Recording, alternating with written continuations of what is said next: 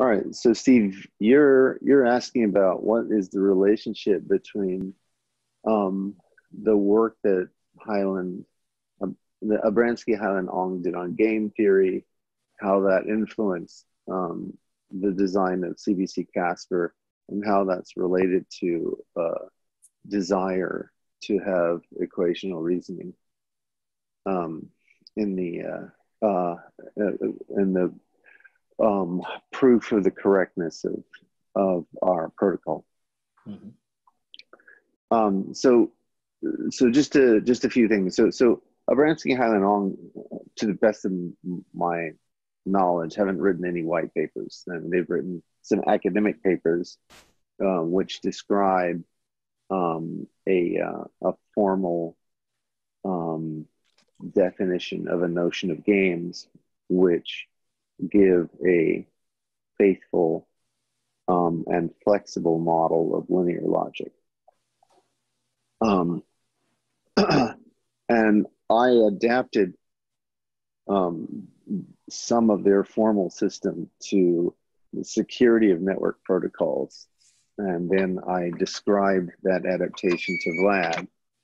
And in our conversations, he suggested that we could use it to prove equivocation, prove and certain aspects of the safety of the protocol. So that's the sort of the background. Now, if you look carefully at the Abramsky Hyland Ong framework, it's not at the level of strictly equational reasoning.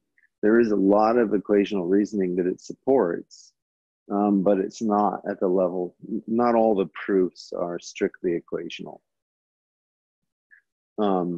So, you know, it's more typical mathematics as opposed to completely mechanized, right? Mm-hmm.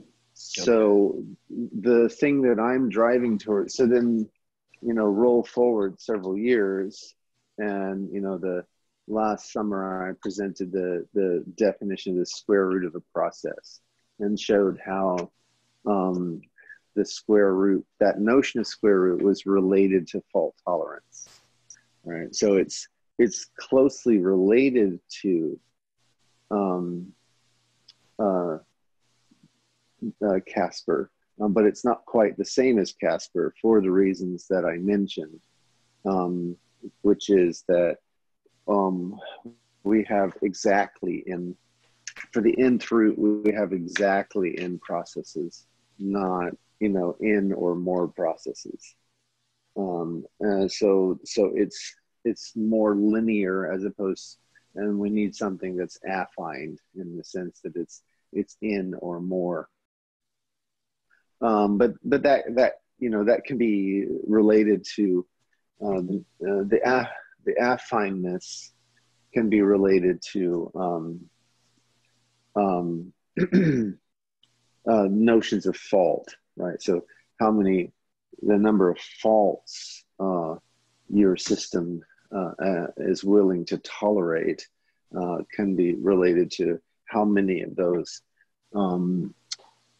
processes that are copies you're willing to accept as somehow going down or behaving incorrectly in some other way. So there are some natural refinements that you can make to that equational setting, which you know, I think it's probably going to be fruitful to explore those, and get a system where it's entirely equational proofs, right? The point of that work is that all of the proofs, all of the definitions, and all of the proofs are entirely equational. I could type them into a theorem prover, you know, a decent theorem prover that's, you know, in use today, and drive those proofs, right? So we could use Isabelle or Hall or 12 or any one of those, maybe Lean, would be a good one, and get the proofs of the properties that are established.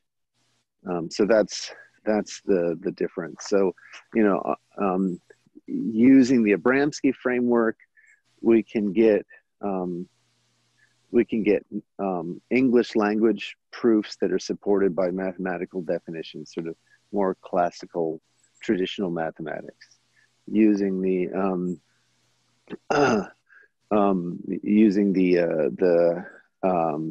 square root ideas, we can start to get proofs that are entirely equational and therefore checkable by machine. And that's what we're driving for, is that the proofs of correctness, where they can be checked by machine, are checked by machine. There may be, in the case of consensus, there may be places where you have particularly, you have high complexity in the correctness, the properties that you wish to establish. And so it might be that there are some areas where a by hand proof is still going to win the day, so to speak, over something that we can push through a theorem prover, but we can always be hopeful. Okay. Yeah, I guess the reason why I've sort of latched onto this idea of the equational reasoning of our CBC Casper is I see it as, at least for me personally, as sort of a vehicle to kind of get an understanding of the basis and foundation of our platform, being the consensus model. So I guess my hope is, if in time, and it's more of a journey than a race for me, over time, to get a understanding of the Abramsky Hyland Ong academic paper, and that I can start to get a better understanding of our in time of our consensus model. And then, when we do get to that point to do the equational reasoning for that, I can maybe be in the room and listen and sort of put the pieces together. And I think that goes to, our chain has created a product and a service, and the basis of that is our platform, our proof of stake, and the more insight and understanding of what this product and service that our chain has created for people to use, the more I can speak to it and help people in everyday terms relate to it. So it's I see, and whether I'll be able to have, to the degree I'll be able to follow along and participate in this, it remains to be seen. But it's I'm kind of putting the pieces together to kind of understand what the importance of this is, and then how about going to kind of bring it into reality. Sure, that makes sense. So, and again, I just want to point out that there are differences in the methodologies between the Abramsky Hyland Ong work and the work that I did, and there's also differences in the formalism, right? So the formalism that I use critically depends upon the use of the row calculus. Abramsky Hyland Ong games you could think of as not making a commitment to a specific process calculus. They could be characterized in lots of different calculi, and in particular, it was well understood that Luke Ong, when doing his calculations for game strategies, he would write them down in the pi calculus. And that led to the work of Honda, Berger, and Yoshida, on um, you know, the connection between pi and games and certain type systems. So also it should be understood that Hyland and Ong sort of were working independently from Abramsky and Malakaria and McCusker. But they talked a lot. In fact, when I was at Imperial, there was these games seminars that were, you know, where we would visit Oxford and then Cambridge and then Imperial, right? They would rotate, and people would present various work that they'd been doing, in, you know, work that was in progress. So there was a lot of cross pollination, and it's generally you mention them together because, you know, they prove the same results, and the things are kind of cut of the same cloth. But it's really Hyland and Ong that first come up with the idea of justification pointers. So that's just a subtle point, but, you know, so it's worth mentioning. Yeah, and the justification pointers are the things that we use the most in reasoning about network security.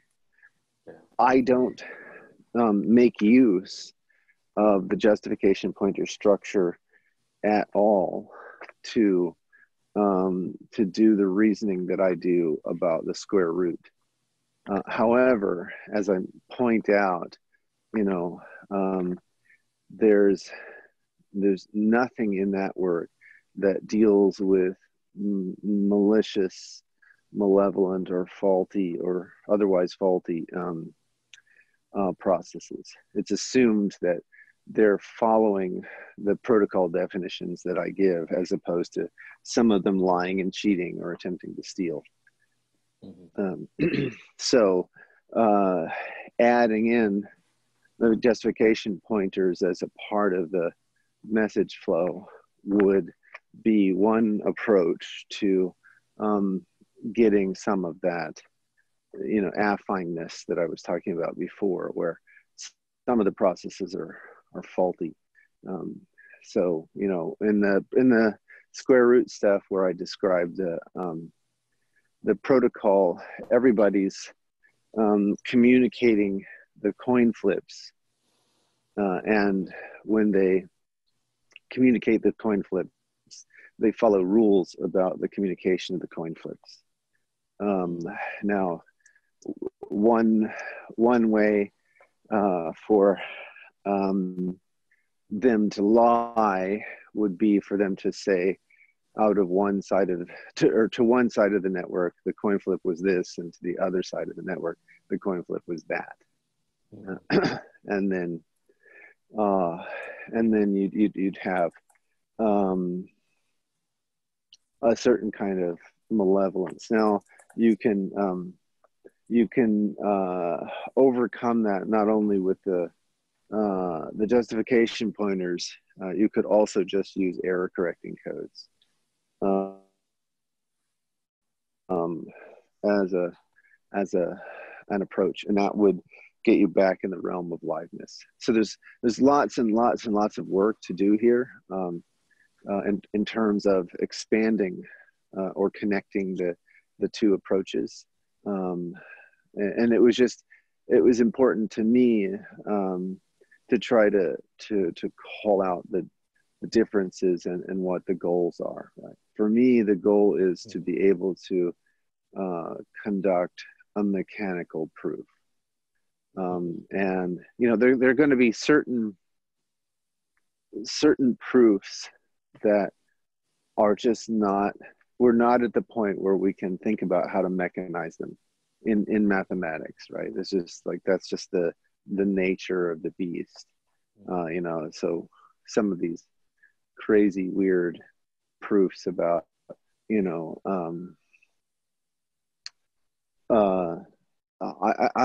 you know, things that have, you know, sufficient complexity, like, you know, some proofs about fields, which are, you know, not representable as Levier theories, and or, you know, things that are not easily representable as computable structures, or things that you know have inside them, you know, lots and lots of cases where you're essentially doing something halting hard, but someone has come up with a clever trick to avoid those pitfalls. That's still the domain of human beings. And, you know, at this point, I can't say that we wouldn't find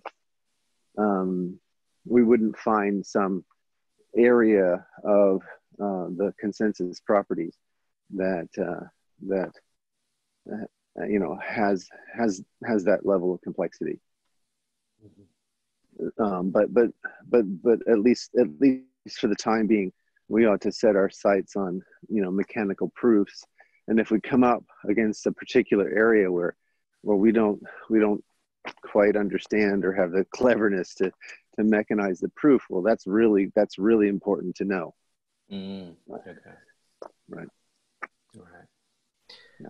Well, good. You know, I'm glad I kind of talked about this. This is for me, all interesting stuff from this perspective. So, and you know, and I kind of get an appreciation for you know, your journey in mathematics. You know, it seems you kind of knew you know, in the direction you want to go, and you being in at Imperial, and with all these mathematicians that were, you know, doing their line of research, you know, you being there, it must, you know, I just kind of see that as you know, an exciting time, being in the mix of all the discussion around, you know, the concurrency and the game theory and everything was sort of coming together for you. So it's that must have been an exciting time for you. Yeah, sure, it absolutely was. And I have to say that, you know, Abramsky's influence on my thinking has been profound. In particular, it's not just the game theoretic stuff, which is quite, you know, interesting, and but Abramsky's paper, Computational Interpretations of Linear Logic, where he goes through, you know, three different. He runs the same program three times, right? He starts from intuitionistic logic, then he moves to intuitionistic linear logic, and then he moves to classical linear logic. So each time he's sort of refining the logic, and in each case he gives a model of computation that is correct by construction with respect to the logic. And, you know, it's like that to me, it was like, okay, this is the way forward. Right. We have to develop software this way. And so that had a profound impact on the way I approach software development. At the same time, you know, the work that he did on domain theory and logical form, where, you know, he has an algorithm for generating a logic that corresponds precisely with the model of computation given in a particular domain. That was also, you know, the seeds for operational semantics and logical form. Right. So I owe a lot to Abramsky. You know, his particular way of thinking about things was very influential. Fascinating.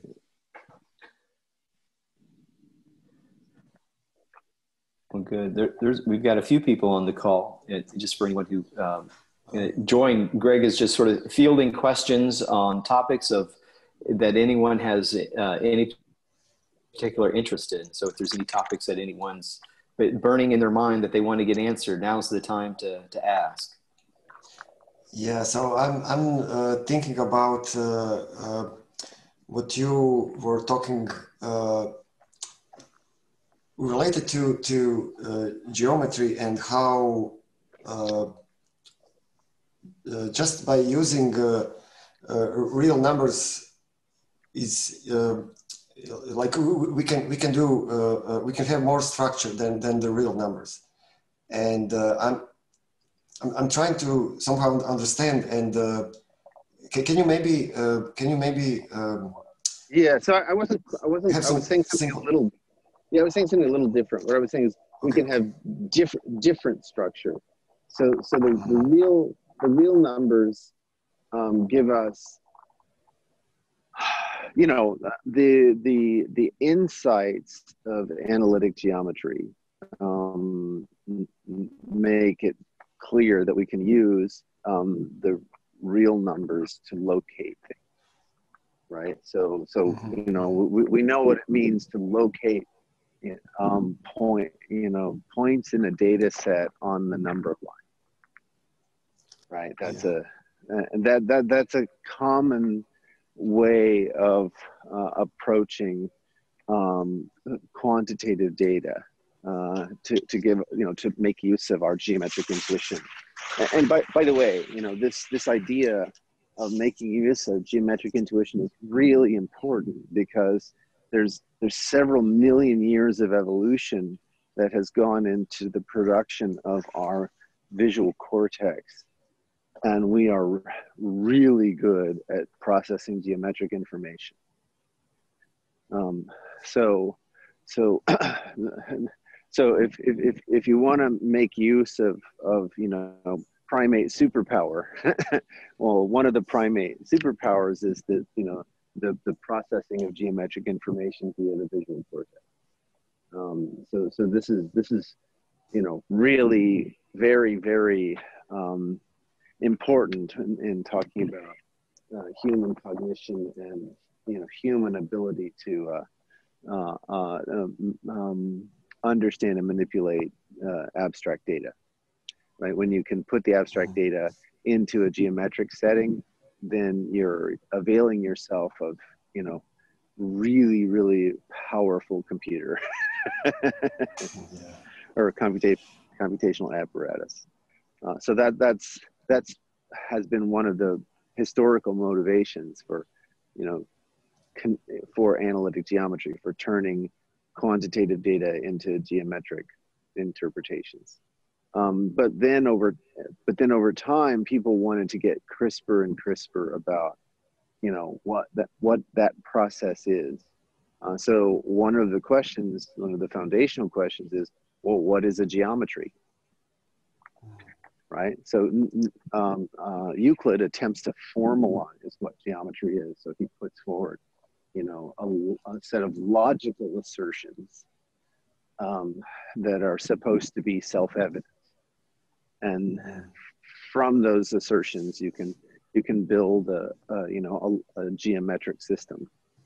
And then people begin to notice that one of these so-called self-evident assertions is not particularly self-evident, namely the parallel lines, right?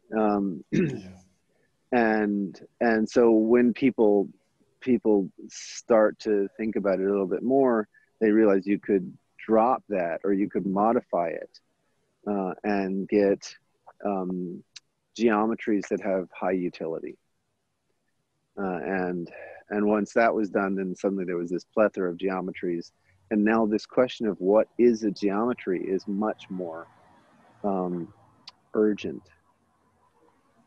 right? When does a collection of assertions constitute a geometry? And by the way, there's this whole realm of what are called finite geometries that there's a beautiful book by Jennifer Batten on where she explores, you know, what does it mean to, you know, to have some system of assertions about points and lines that constitutes a geometry and generates notions of finite geometries. So one of the premier examples of a finite geometry is the Fano plane. And as you may recall, I've shown how to encode the Fano plane and actually, in fact, all of the geometries that are considered by Batten in her book using the row calculus. So that was like a first step to connecting geometric information to some computational setting.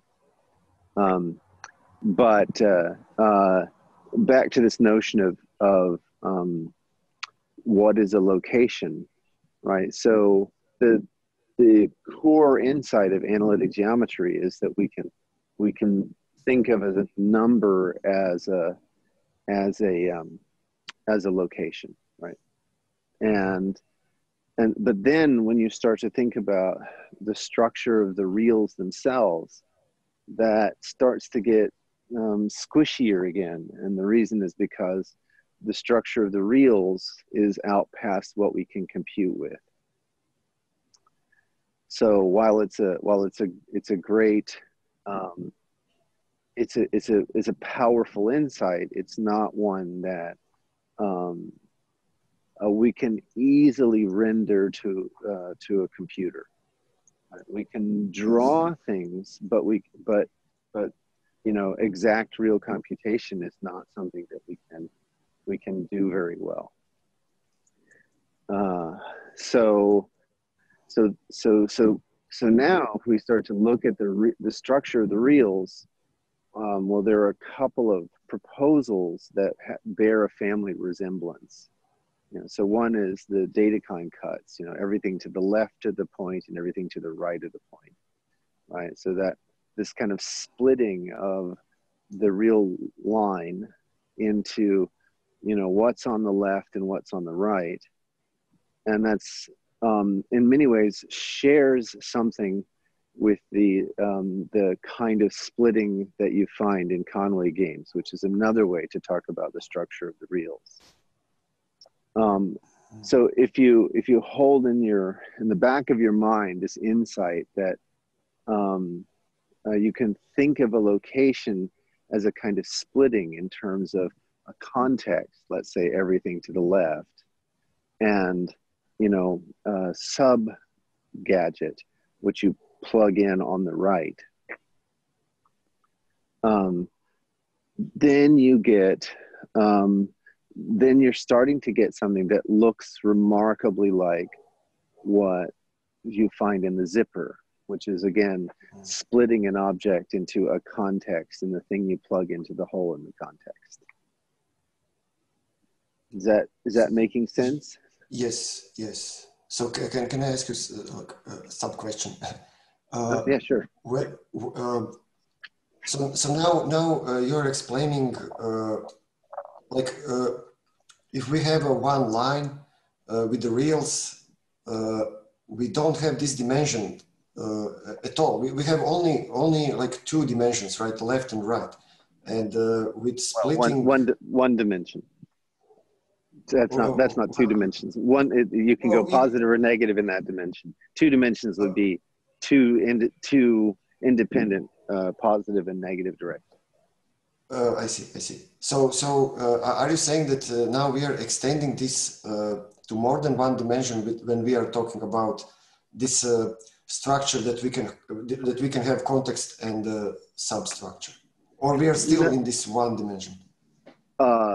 So the notion of dimension is a separate thing. The notion of dimension has more to do with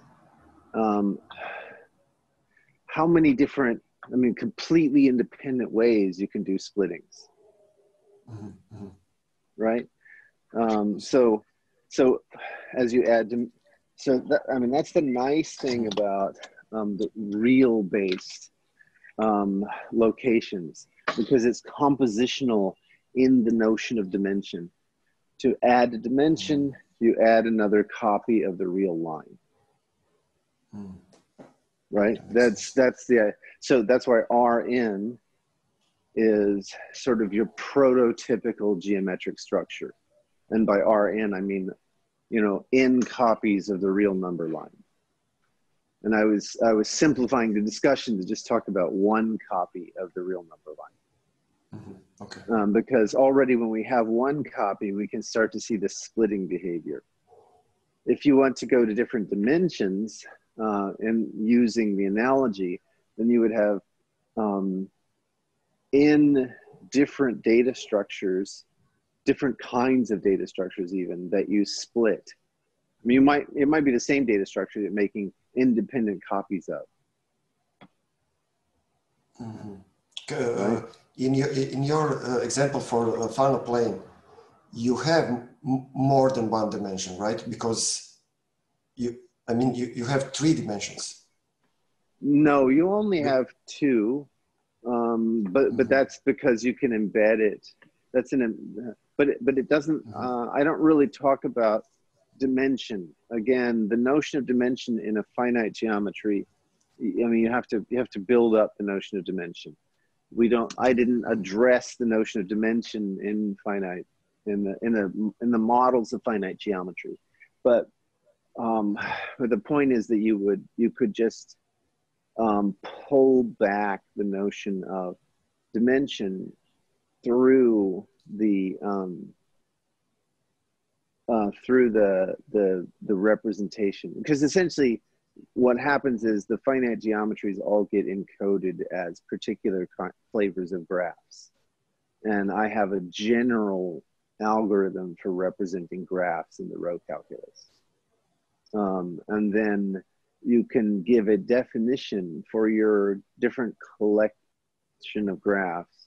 You can talk about a well-founded notion of dimension, and then you can just, because we're encoding all of the graphs, we can take whatever property you're using of your graph to give a notion of dimension and move that over. Yeah. So dimension is a separate idea. What we're talking about, and that has to do with degrees of freedom. What we're talking about here is just left and right, context and subobject, which is essentially one-dimensional. Okay. Yeah, this is very helpful. Yeah. So I mean, there's a connection between the square root idea and this notion of dimension. And when you think about it, the square root operation is not closed on the reals. In particular, when you take the root of a negative number, you get something that doesn't have, that isn't on the real line. It doesn't show up anywhere on the real line. So the square root of -1 is not a real number. And so it's completely independent. And so you can build up the complex numbers as pairs of real numbers, where the left projection is real and the right projection is understood to be multiplied by I. Alternately, you can treat them as formal sums, right? You can formally add reals and complexes. And when you have, a real number plus a complex number, it's just a pair. Now, what's interesting is that for the row calculus, the radical operation is closed. It's defined for all processes. So that means that either processes don't have an analog of negatives, or already built into the row calculus is a notion of a notion of the complex numbers.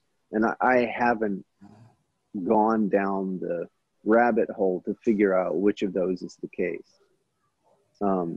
But that would give you a notion of dimension. Does that make sense? You understand what I'm? Yes. Cool. These are all very interesting questions. But to bring it back to your original question. So the proposal is to use the notion of location that's in a zipper to give a better, a more general notion of location that at least in principle could make it possible to define a bunch of geometric notions. In conversation with Christian Williams over the last few days, one of the things he was asking about was my differentiability idea. So the point is that when you have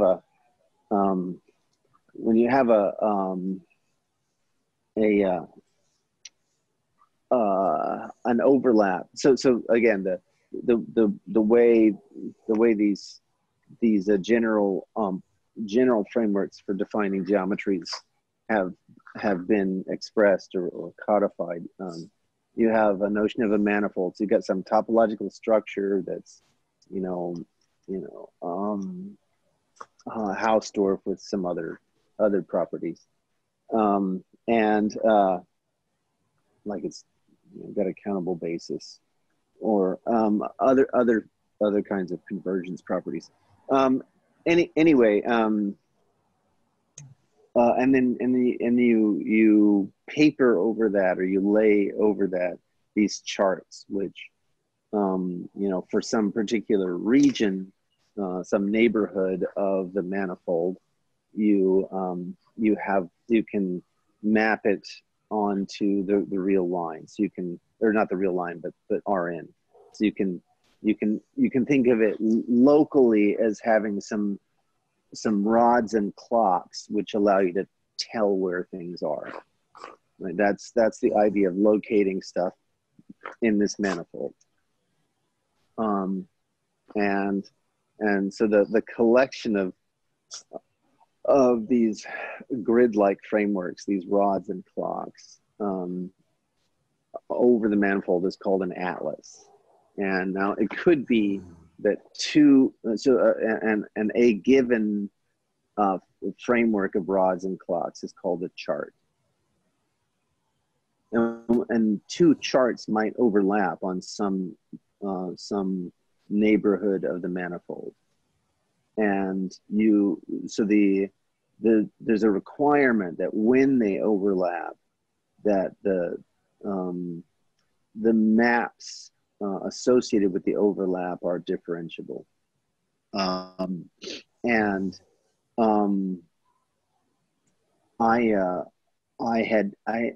I've been thinking about that condition for a while, and I'm following two different kinds of intuitions related to that condition. One is, I think it's actually a compositionality condition, and represents a closure property with respect to composition. And that was sort of the way I was characterizing it in the Casper Standup a couple of weeks ago. But the other way, this differentiability consideration, we can model differentiability very directly in our setting.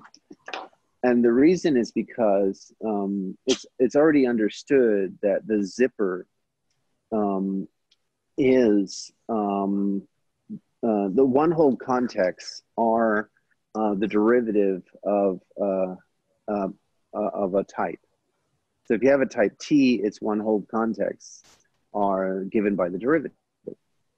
Now we have a way of representing the one-hole context as these rely guarantee maps, right? That was the insight that Mike and I were working on. So these arrow maps are the one-hole contexts, and so if you have some formula phi, then you can talk about the derivative of phi in terms of a map that is a rely guarantee map. Or another way of putting it is that an instance of the derivative of t will inhabit one or more of these these arrow types, and so we can directly connect differentiability to the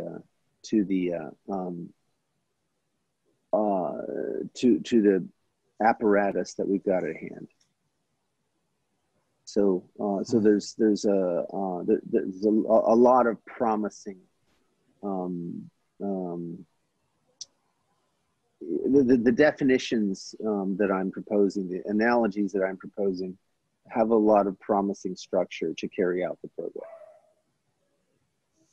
But hopefully so essentially all I'm saying is there's the idea of locating things on the real line, and by extension locating things in, you know, a box that's made of many copies of real lines, is clear and obvious and the basis of analytic geometry, and ultimately what gave rise to differential geometry.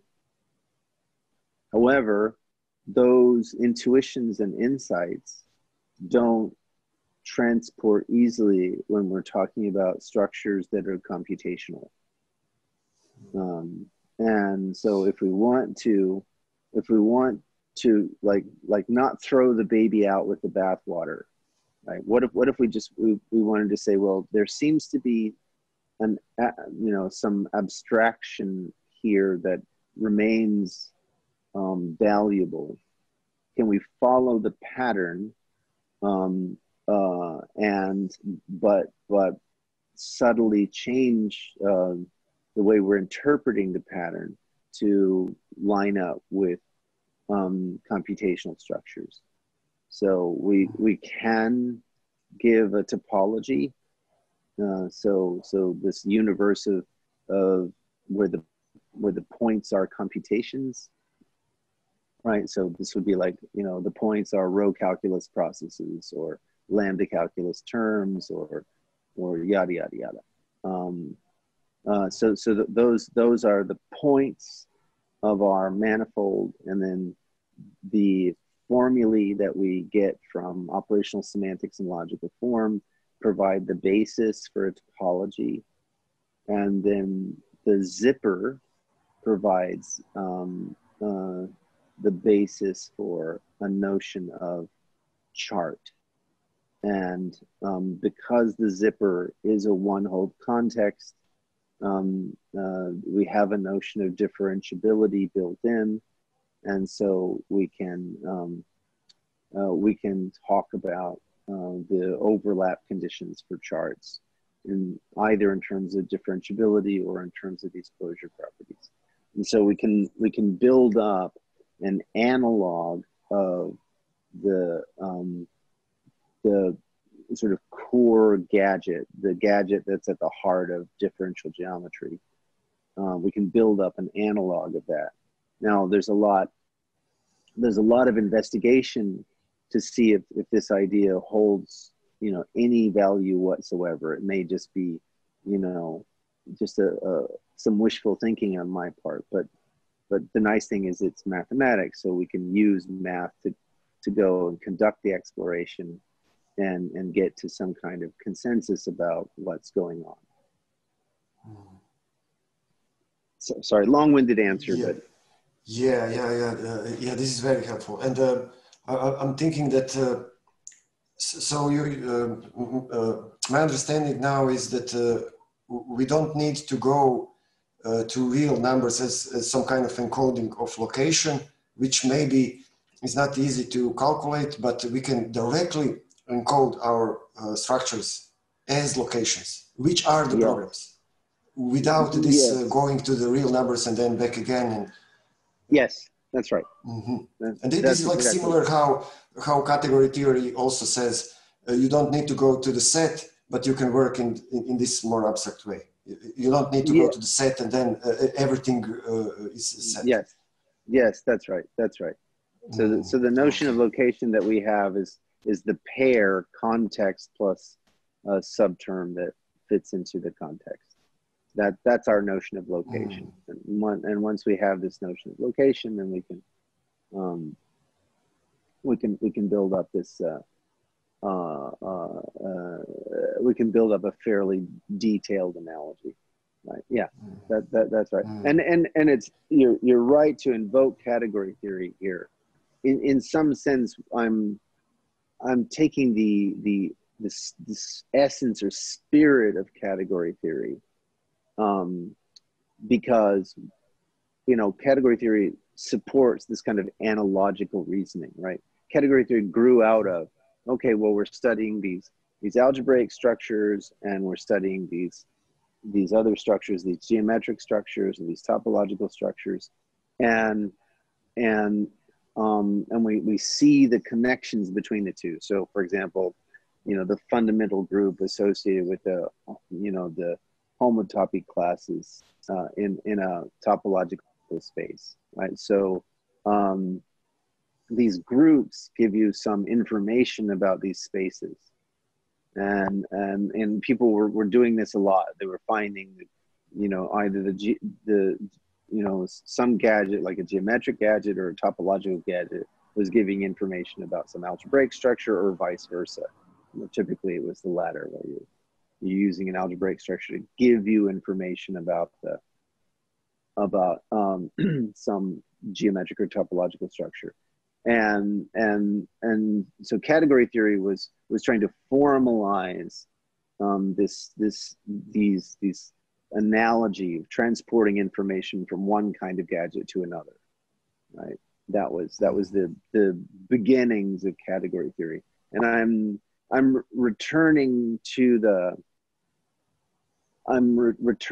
essence of category theory without invoking category theory yet, because I don't know what the categories are, right? I don't yet know how to turn there could be lots of different ways of thinking about how computations form a category. And I don't want to make a commitment too soon. Likewise, there could be lots of ways that a notion of location forms a category, and I don't want to commit too soon, because commitments on either side of that analogy may force the mappings in a direction that doesn't support what I'm really interested in, which is a notion of geometry, which lies in the connection between the two. So what's primary is the notion of geometry. And then once I've worked that out, then I can go and see if that the bridge that I built forces a category or a collection of categories on one side or the other. Okay. Yeah, so the notion of geometry is the thing that's building the bridge. And then it's the thing that's making the analogy. And after the analogy is constructed, assuming it can be constructed, then I might find the categories that are involved. I see.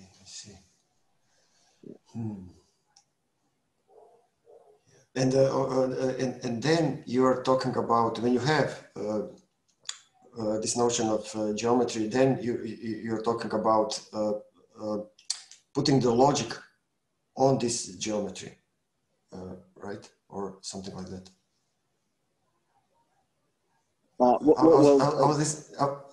So the thing is that I'm building the geometry from the logic. So I start with a universe of computations, and since I begin with the universe of computations, well, operational semantics in logical form is just available as an algorithm. So I run the algorithm on that universe of computations, right? And now I get a bunch of logical formulae. And so those logical formulae, which correspond to, so each formula corresponds to a collection of computations. So now I can then say, I'm going to interpret each formula as a neighborhood of computations. So I'm giving it topological information. Right? It's telling me what things are close to what things. So these charts on the manifold are like different logics that you can. Not yet. We haven't even gotten to charts yet. We're just starting with the topology. So again, so let's look at the manifold structure. You start with, so the atlas structure starts with a manifold. So the manifold is a topological space. So we have to be able to build a topological space before we ever get to any geometry. We need a topology. So we've got this universe of points, which are computations, right? And I want to put a topology on it. Now that problem has been studied quite a bit, right? So if you look at the Scott topology as an example of a topology on a space of computations, the Scott topology does not enjoy anything like Hausdorff structure. It's not even T1. So you might throw up your hands in despair right away and go, whoa, we can't do that. But we can avail ourselves of the operational semantics and logical form algorithm, and it will generate a logic. So it's, you know, you hand us we are given this universe of points, which are computations, and because they're computations, we can run OSLF on it. So now we get a bunch of logical formulae, and now we're going to say, I'm going to build the topology, right? And I build the topology by interpreting the extensions, i.e., all the points that satisfy a given formula, as the basis for that's a neighborhood. So I'm interpreting a formula as an open, and then I can generate a topology from a particular collection of formulae as basis elements for the topology. And now it turns out there's not one such topology, because you know when you provide a particular, you may pick different bases. Once you have different bases, you'll have potentially different topologies. But roughly speaking, what's going on is the logical formulae are going to say that things that are structurally similar are near, or things that are you know, only a few steps away in evolution are near. So either they're structurally the same, or they're a few steps away from a computational reduction point of view. Right? Those are the ones that are in the neighborhood of a given computation. So now we have the beginnings of interpreting this atlas gadget.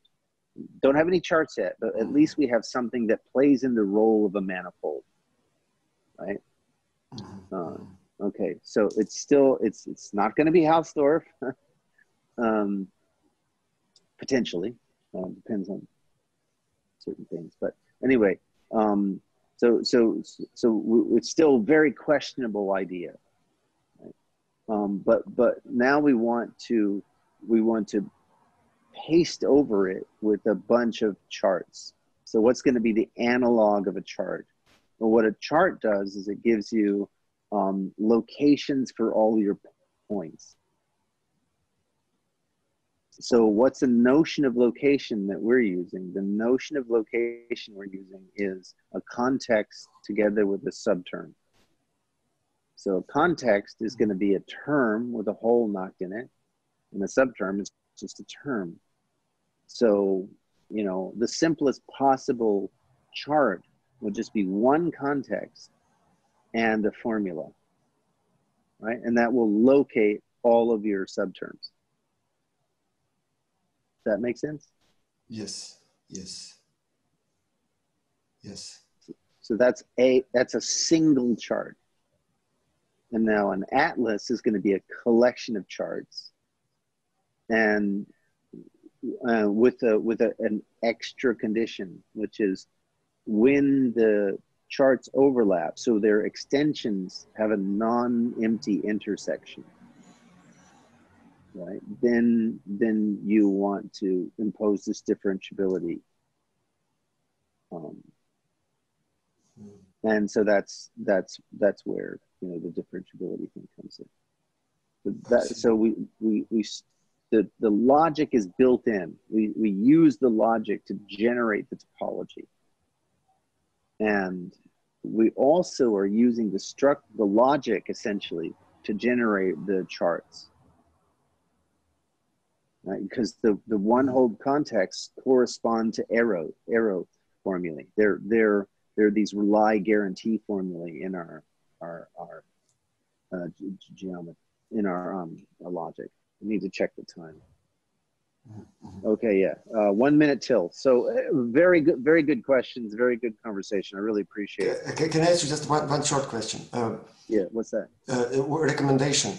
If I want to think about that, what would be the simplest like topological structure that I can start with?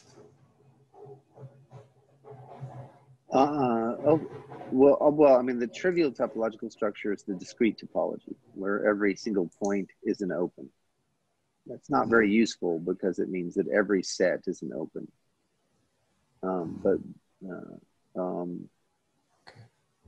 Yeah, trying to think how to get a feel for, you know, Muncre's is a great introductory text on topology. Okay. Yeah. I'll start from there. Okay, thanks. Sure, thanks for the questions. Yeah. All right, folks, I'll see some of you in Dev Stand Up. Thank you all. See you. Thanks. Bye-bye.